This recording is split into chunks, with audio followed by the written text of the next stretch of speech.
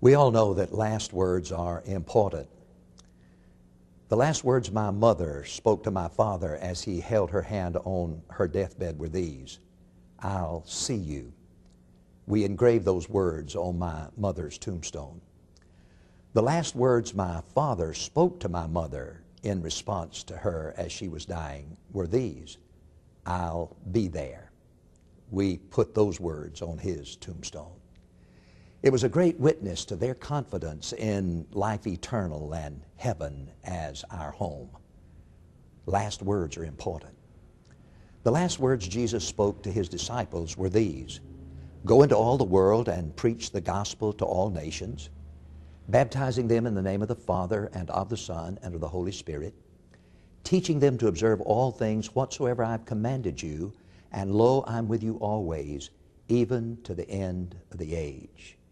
Those were the marching orders for the Christian church. We call those words the Great Commission.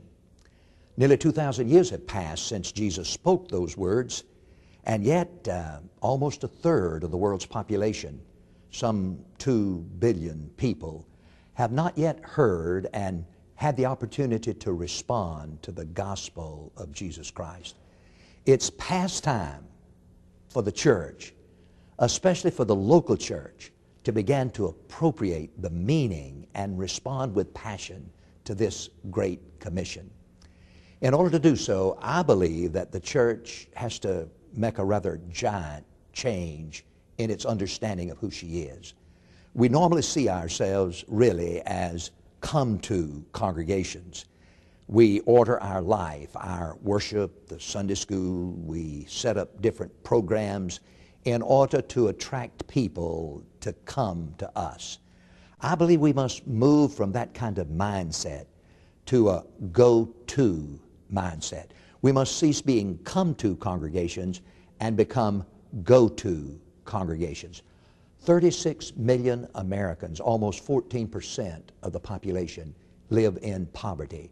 Are we going to them? 70 million Americans are under 18 years of age. Are we going to them? Nearly 1 million foreign-born people immigrate to America every year. Are we going to them? 32 million people in America speak some language other than English as their primary language. Are we going to them? 172 million Americans are unsaved or unchurched. Are we going to them?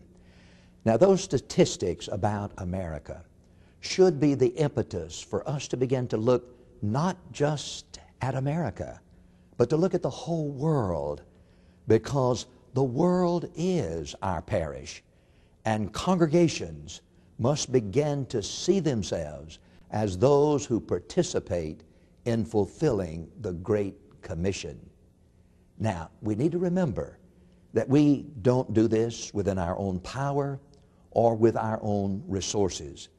The promise of Jesus is, "Lo, I'm with you always, even to the end of the age."